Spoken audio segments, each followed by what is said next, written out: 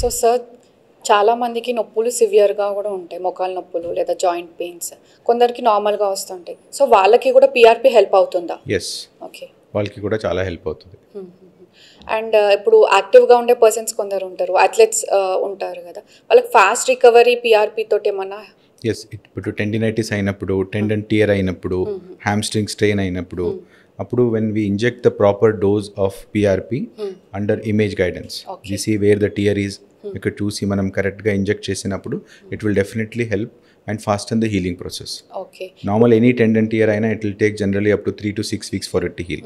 So if you give PRP in the right amount with the right technique, then it will fasten the healing process and then the athlete can go back to his athletic activities at an earlier period. Right technique అన్నారు కదా, Yes. అంటే ఏంటి అసలు first?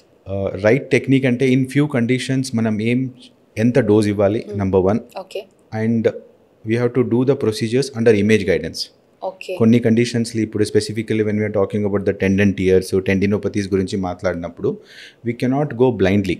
మనం just చూసుకొని land mark చూసుకొని మనం injection ఇవ్వకుండా either an ultrasound guided are an image where we use an x ray, okay, and దాన్ని గైడ్ చూసుకొని where exactly we are giving the PRP.